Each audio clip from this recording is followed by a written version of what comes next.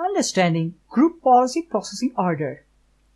You can link GPOs only to activity sites, domain or OU objects. You cannot link GPOs to built-in containers such as the default users container or built-in container or computer containers.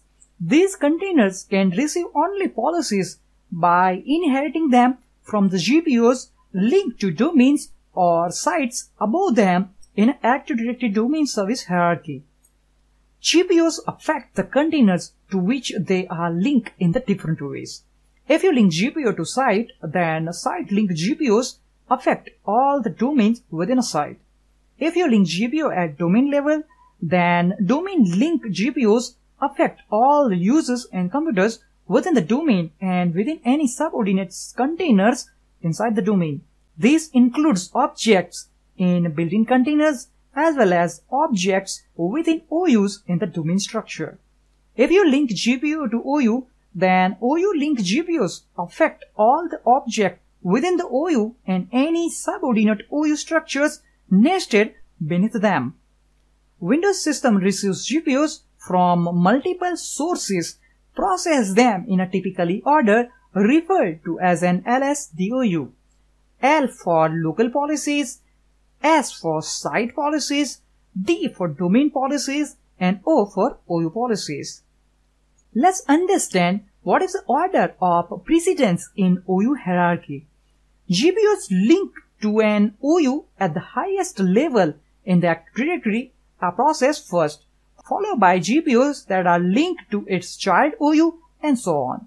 This means GPOs that are linked directly to an OU that contains user or computer objects are processed last, hence has the highest precedence.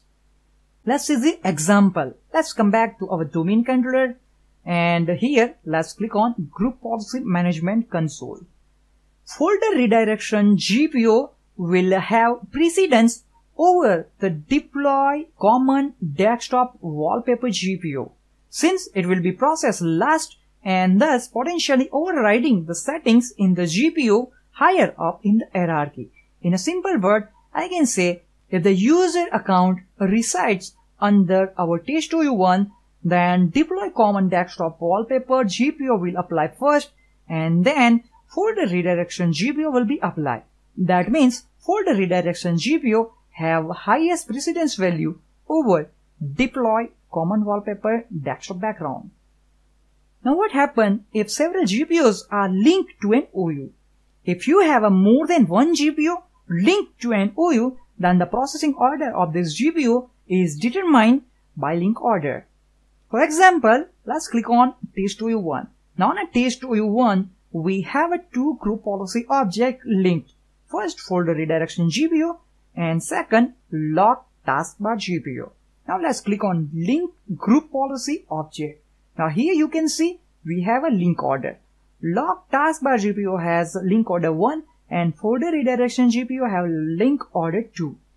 The GPO with the lowest link order will be processed last. In other words, the GPO with the link order of 1 has the highest precedence followed by link order 2. In this case, log taskbar GPO will have precedence over folder redirection GPO. Now, what about group policy inheritance and blocking? GPOs applied to a domain, site or OU are inherited by child containers. As with multiple GPOs in an OU, the processing order is determined by the link order. Now for example, let's click on building to OU.